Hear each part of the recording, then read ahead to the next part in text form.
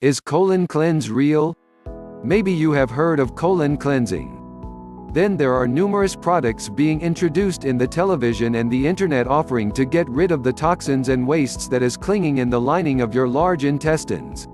Some colon cleansers claim that they can clean your colon in just 3 days, while there are some which can take as long as a number of weeks. Also, others will jeer at the idea that your digestive system can be cleansed in such a short time, and instead they will offer to work the process in as long as a month. For some producers it is not enough considering the numerous follow-up treatments needed. Then, who decides when your colon is clean? How can we be sure that our colon is really cleansed when we can't see our colons? The answers will surprise you, since many producers of colon cleanser products falsely claims that a single product can clean the colon of everyone. This misconception has resulted to serious health problems for people who have special cases. Manufacturers often employ aggressive marketing and scare tactics, encouraging consumers to take excessive amounts of their products. Colon cleansing improves your digestion.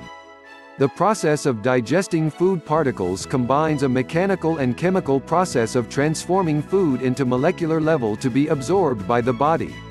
During the colon cleansing process, the supplements stimulate and tone the natural body secretions and functions of the stomach, pancreas, liver, intestines, and also the colon, so that digestion will be smooth. The best method of determining whether the colon cleansing procedure is successful or not is to take a closer look into your overall health and food practices. As an example, a colon cleanse product might have a strong laxative in addition to the normal cleansing agent that is only recommended for a short period of time. Furthermore, a colon cleanse that is administered with a product to get rid of intestinal parasites needs to be taken slower but for longer duration to take out fecal wastes, including parasites and their eggs.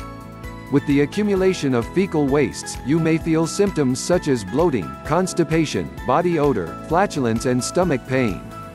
When your colon cleansing is successful, those symptoms would disappear normally for 2 to 3 days, since the fecal waste that's causing them were flushed out. When your constipation and stomach ache is gone, it is suggested that your colon is clean. For some, the procedure will take longer than the other methods based on the fecal buildup. In this view, it can be harmful to follow the recommendations of the manufacturers because obviously they are biased. Listen to your body, or at least consult an expert such as a dietitian or a nutritionist.